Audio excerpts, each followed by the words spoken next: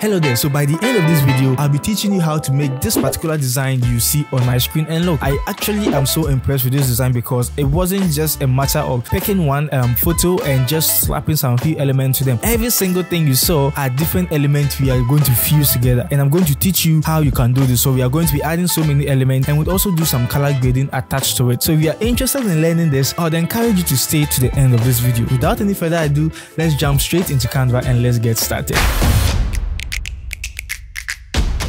Hey everyone, Benjamin here, a verified Canva expert based in Ghana. If this is your first time on this channel, look, I think you should subscribe to this channel because I'm so committed in coming up with tutorials that help you to improve on your Canva skills, and so that you can attract the clients you want and also impress them with your designs. And if you're an OG, a massive respect to you. I really appreciate you for your continued support. So I think it's time for us to jump into Canva and let's get started. Alright, so this is what we are going to be doing, and the first thing I'll just do is to click on add a new page. So with this, the dimension we are using is 1080 by 1350. You can go for any dimension at all you want, but just make sure you are able to follow whatever I'm doing. And the color code, let me just fetch it for you. So I'll just come into color and I'll just click on this plus icon, and the color code is 1D4901. So just make sure you are using the same color, but this doesn't mean you should stick to this color. If you want to go with other colors, just make sure you are going with the color you can actually work with, okay, because of the type of design we are going to be making. All right, so the first thing I'll do is to come into photos, which I'm already in photos, and I will go into recently used. So in recently used, you can search for plantation with green crops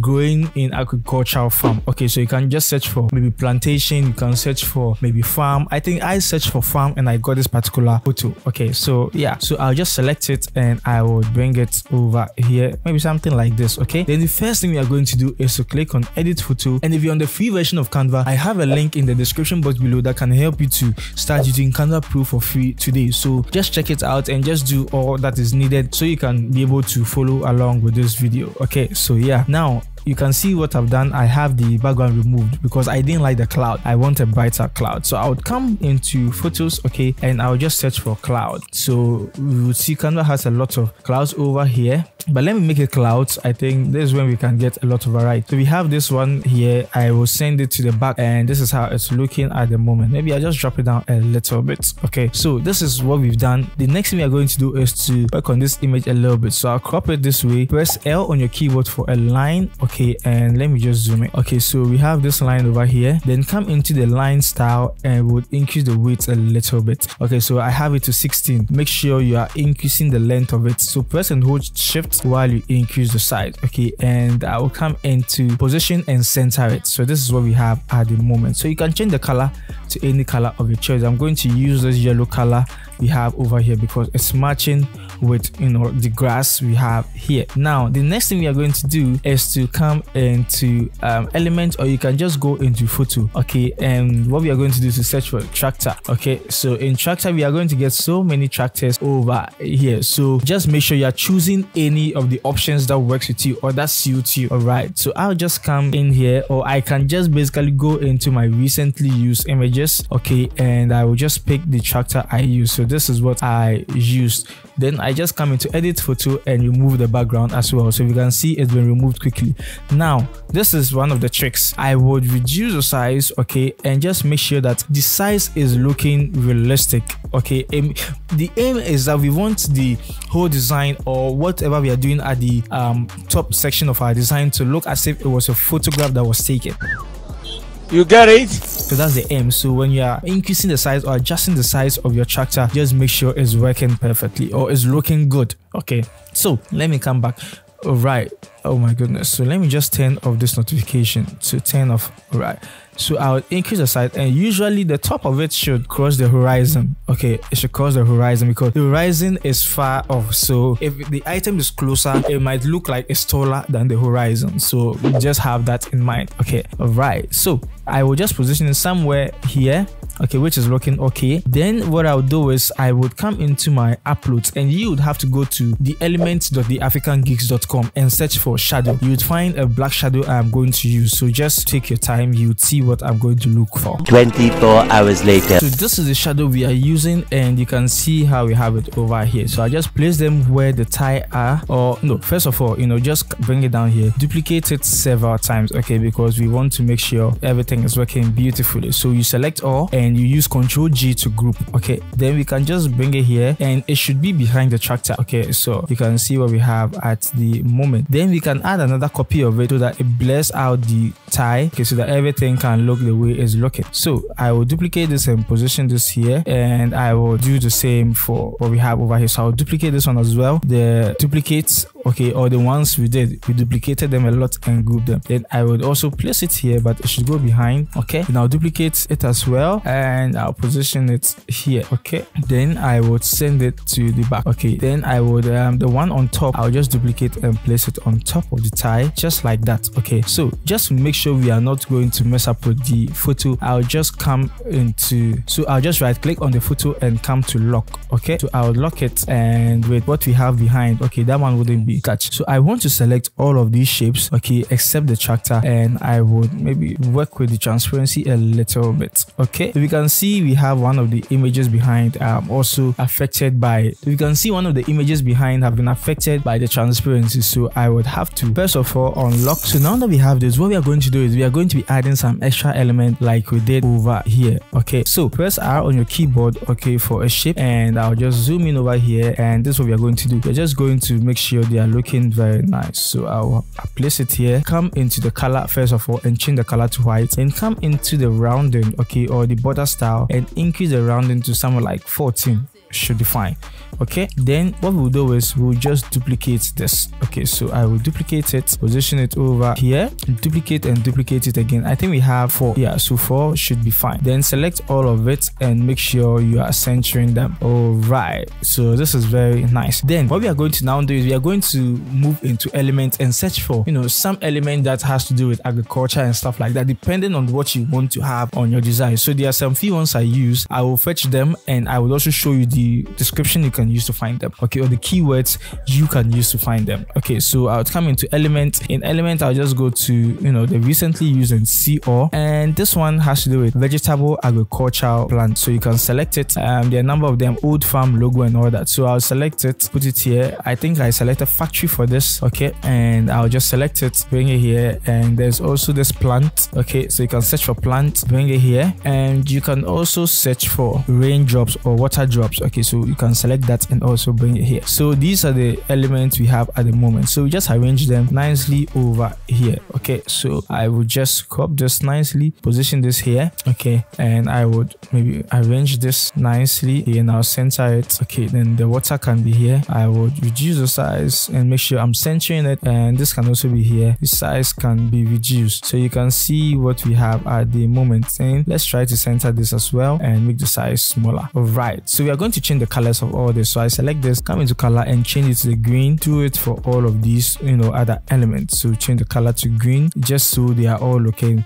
consistent, okay, because we are working with a specific type of color. So yeah, this is what we have at the moment, and the next thing we'll do is to add some text to describe what they are referring. So I'll press T on my keyboard, and you should also press T on your keyboard for text, okay. And we are just going to reduce this, and it's just a matter of you typing your text. But what I'm going to do is I'm just going to copy the text I use from the initial design and paste them here, because I can't think right now. Are you playing? What type of plane is this? Okay, so lovely jubbly. So you can see we have it over here, and I now just have to arrange them nicely, okay. Just make sure everything is centered, and yeah, this is with it. And I'll select everything, and I'll just center it more, okay. So I make sure everything is centered and it's all looking beautiful. So you can see how this is looking at the moment, okay.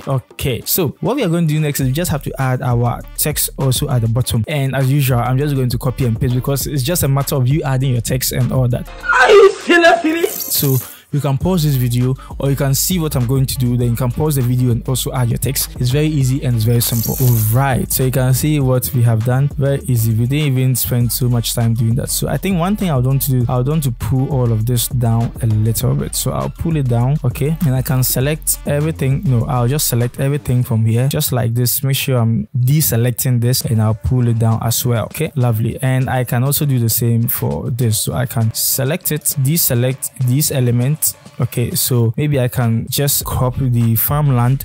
Okay, right click and lock it. Okay, lock. Then I select the clouds, right click and come to lock and lock. Okay, then I can select all of this and I can increase the size more to something like that. So you can see what we have been able to do. Nice one. So we want to be able to add, you know, some border style or whatever, something nice at the bottom there. So what I did was I came into element and I searched for farmhouse and I got this nice silhouette. Okay, so I just added it, and this is what I did. I just reduced the size. Okay, duplicate it and position it here. Duplicate, duplicate, duplicate, duplicate. So you can see what we have at the moment. Then you can use Ctrl G, select all of them first, and use Ctrl G to group all of it, just so they are just one element. But the thing is, you need to customize the color. So choose any of them, come to color and change the color. I'm using this BDFF03, okay, for it, and I'm just going to use it for all of it. And you have to do it individually, because sometimes when you try doing change all, it changes the element of so many things in there, and you wouldn't want that to be happening to your design. Okay, so this is what we have at the moment. Beautiful, beautiful, lovely. Now this is what I'm going to do. I'm going to press T on my keyboard, okay, to add my main text over here. So I can just say, what did I even say? Afro Seed Agro Business. Okay, so we just say the same thing. Afro Seed. Okay, then we make it very big. Okay, so make it bigger. Oh my goodness. Okay, then we come to the font type. Yeah, then we change the font type to this. Okay, or the typeface rather to this. Okay, because we want it to be very bold, and we'll duplicate it and we'll say Afro Seed Agro Business. So AGROBUSINESS. Then we reduce the size to something like this and just stretch it out. Okay, and do the small, reduce the size more and position it here. Okay, so you can see what we have at the moment. We are going to change the color. So come to color, you can choose any of the greens you have already and just move it to the lighter side, so you get something like this. So F4FFD7 is the color code you should be using. Okay, then after you do that, come into element. In element, click on shadow, and in the shadow color, okay, you're going to make it black. Okay, and this is what we are going to do. Increase the blurriness and reduce the offset. Okay, so you reduce the offset and you should have something like this. So after you do this, okay, just make sure your text is looking beautiful. Right, then now we are going to do some beautiful thing you'd love. So come into element. Okay, in element, just search for tree and you should see something like this. Then increase the size of the tree, okay, and position it somewhere behind. Okay, then you can just bring it to the front. Okay, then you can have multiple trees as you'd love. Okay, so you can also bring this here. You can reduce the size a little bit and, you know, somewhere here, okay, but this should be smaller just so it looks realistic. Okay, but you can see what we have at the moment. So if you want the tree to be very close, then means you have to increase the size so it looks real. Okay, but I don't want it like that. I just want it to be where it was. Okay, so now this is what we are going to do. We are going to be doing some color grading. Okay, and this should be very easy and very simple. So I would come, first of all, choose my grass. Okay, and it's locked, so I'll just have to unlock it. Come to edit photo and come to adjust. In adjust, you just have to work with the temperature and the tint. And one thing I realized is the more you move the temperature to the left or right, the tint, the color of the tint also gets to, you know, change, or it gets to adjust to fit the temperature. So we'll move this more to, you know, the right, which is 36, and the tint I'll move it more, you know, to the left. Okay, then we can do the same on this tractor. Okay, so I move it more just so everything is blending. Nice one. And I move the tint, you know, over here. Okay, so this is nice. Then what we can do is with the black, okay, with the car tires and all of that, or the tractor tires, I'll increase the blacks, okay, so that it fuses well with what we have over here. Then yeah, I think that's cool. Then with the tree, we'll do the same for the tree, just so it's blending. Okay, so I will move it here and I'll also move it here, and I'm just going to right click, copy style, and paste it on the extra tree we added, which is making it look beautiful.